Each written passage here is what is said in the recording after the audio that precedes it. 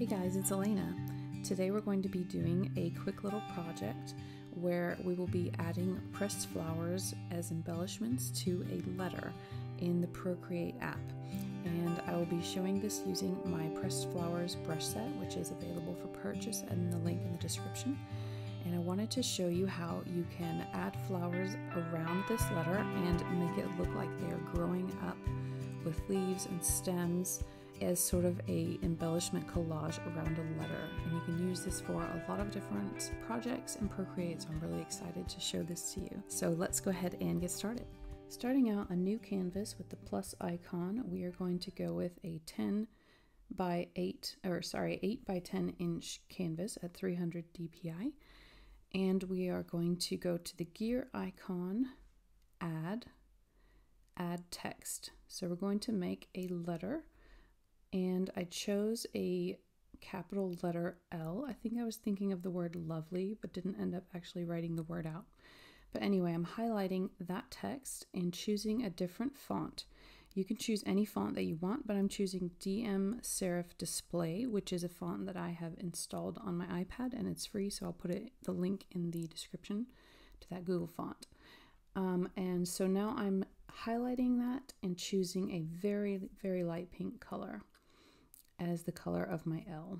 And I saw that it wasn't really filling the page, so I'm making it a bit bigger with the arrow icon. And so now I have added a layer and I've put it above the L, and I'm renaming that layer to flowers. So in this layer, we are going to add the flower embellishments, and we want to make sure that the L is still independent from the flowers. So we are using my Build a Flower brush set, and the link for this is in the description. We're going to start out with the stamps. So I'm kind of scrolling through the stamps and choosing a forget-me-not and choosing a blue color.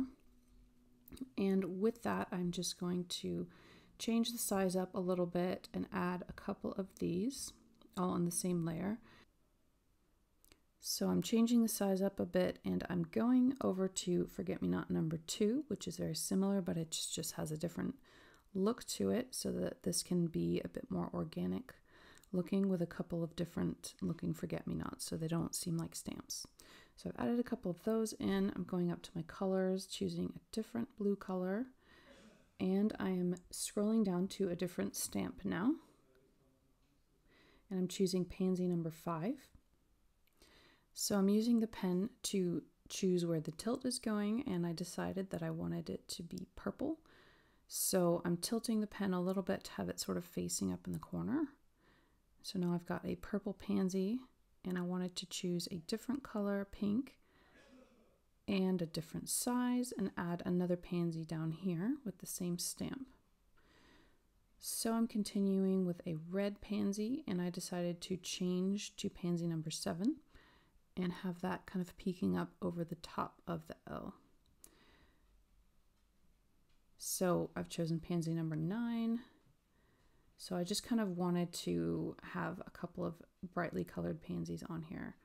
So I've chosen a green color, and I'm figuring out where I want this and tilting my pen in order to decide which way it's going to go. Now I've gone back to a purple, or actually a red. And continuing with the pansies, I'm going with pansy number 11, adding that one.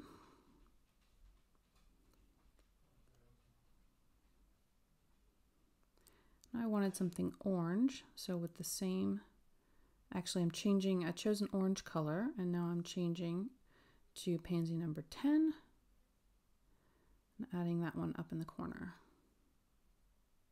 So what I'm trying to do here is I'm just adding different flower stamps in different colors, and I will be adding the greenery and the stems and all of that later, but for now what I'm just doing is I'm adding the flowers first and just kind of not putting them directly on the L, but kind of putting them around, and I'm kind of envisioning how the vines of the flowers are going to kind of go up decoratively around this L.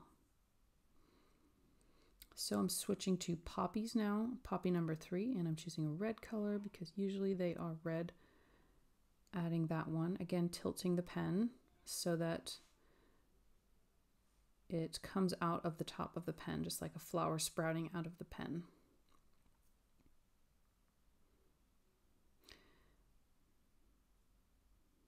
So now I've decided to add some dynamic flower heads as well. So I've chosen Petals number 4 from the dynamic section at the beginning of the brush set. And I'm choosing a dark pink color for that. And I'm going in a little circle up in the corner. But I just decided to redo that.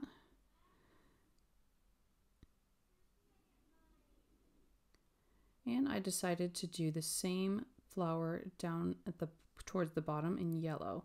Again, making a very small circle, and the flower head comes out from that.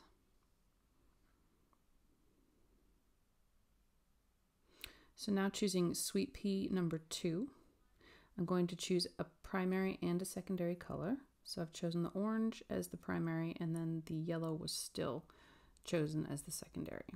And I've made a very small half circle down here so that we have kind of a side flower. And over to the side, doing the same thing, a little side flower with half a circle.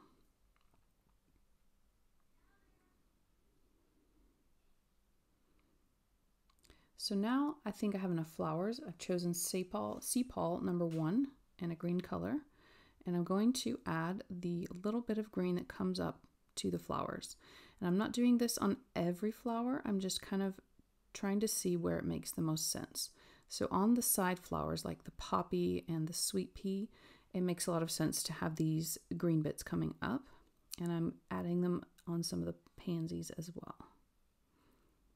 And this is just sort of the connecting bit between the stem and the flower so that it looks more realistic than just having a stem connecting there.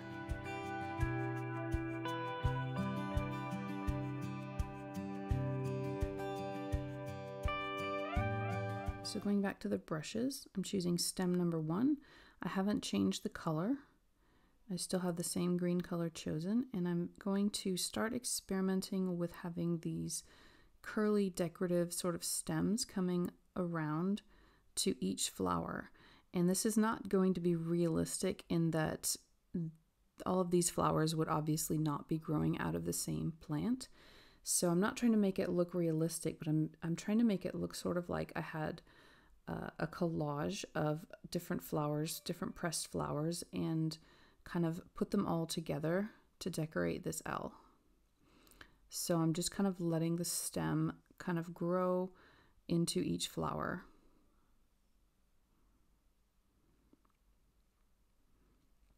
And at this point, I thought that it might make more sense to come down from the flower instead of from the stem in order to ensure that there is a smooth transition from flower to stem. At this point, all of the stems are going to be in front of the L, and at a later point, we will erase some of that so that it looks like it's intertwined with the L. But at this time, I'm just adding stems to everything.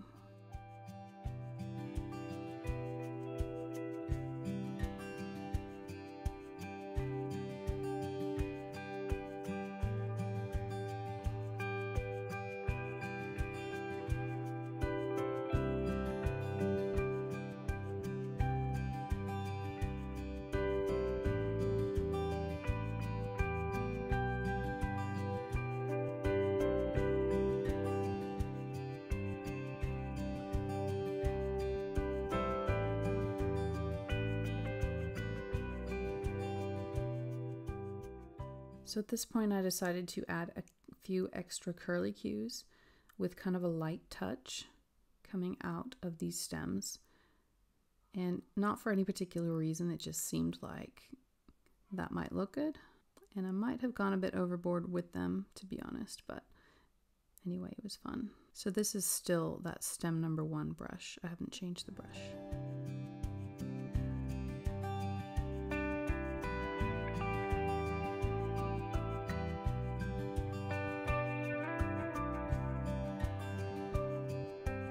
So at this point, I decided to go ahead and use the eraser tool. So I'm selecting the eraser tool up here at the top and going to the airbrushing folder, which is a default folder, and the medium hard brush from that folder. So we're just going to use the default airbrushing brush under the eraser tool in order to take some of these stems away, and I'm just kind of very carefully erasing the stem so that it looks like the plant is coming up behind the L. And I'm not going to do this everywhere, but I'm just going to do it in a couple of places. Like here, I wasn't really happy with how the stems were connecting anyway, so I'm erasing this bit here, but I'm going to leave the stem that is right above it so that it's kind of looking intertwined. And I had a bit of trouble here deciding what to do because I needed to actually erase some of the flower at the top, but ultimately I decided to just go ahead and erase this entire stretch of stem and also some of the flower at the top so that it would look like this flower is kind of peeking up over the L. But I feel like it's important to do all the stems beforehand in order to have it be logical, the connections and all that, because you can still see that there's a stem going up in this direction, but it looks like it's on the other side now. And ultimately I did decide to get rid of this whole bundle right here, which does mean erasing one of the flowers, but it just seemed like the right thing to do.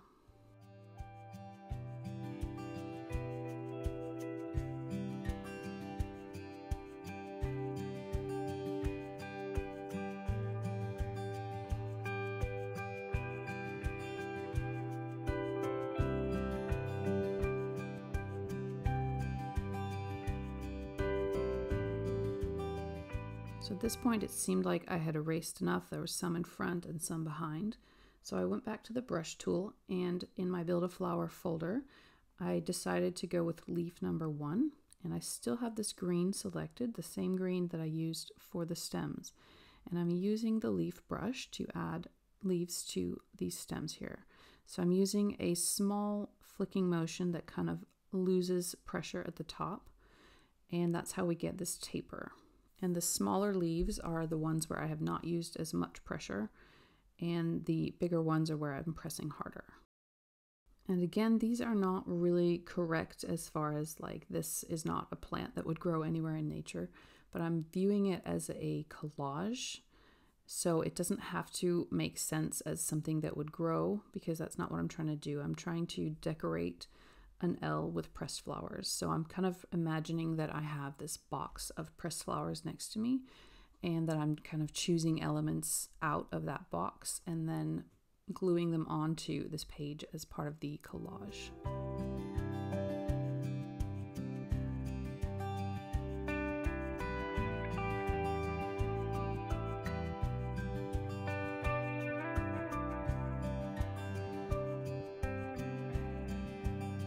So going back to the brushes, I'm choosing stem number 3 in more of a greenish blue color, and I decided to add just a few more curly cues in this other color, maybe just to try and make it more interesting so that we have some different greens. And going back, I might have decided to use different greens all throughout, but that is maybe a project or an improvement for another day. Going back to my brushes, I'm going to choose leaf number 5, and in this greenish blue color, I'm just adding a few leaves in this color as well with a different leaf brush for variety. But I'm trying not to go overboard with the leaves because I am aware that it can detract from the flowers if I go too overboard with the leaves. So I want to complement the flowers rather than completely overpowering them. So that concludes our little tutorial, and you could use this for a lot of different contexts. You could use different fonts and words, you could use a name, you could create a poster, or you could make an invitation. So hopefully there are a lot of ways to use this idea. It doesn't even have to be a letter, it could be anything else. And so I just wanted to kind of illustrate how you can use these brushes to create a collage that embellishes a letter or anything else that you want to embellish. So thank you so much for watching, and I hope you enjoyed it, and I will see you next time.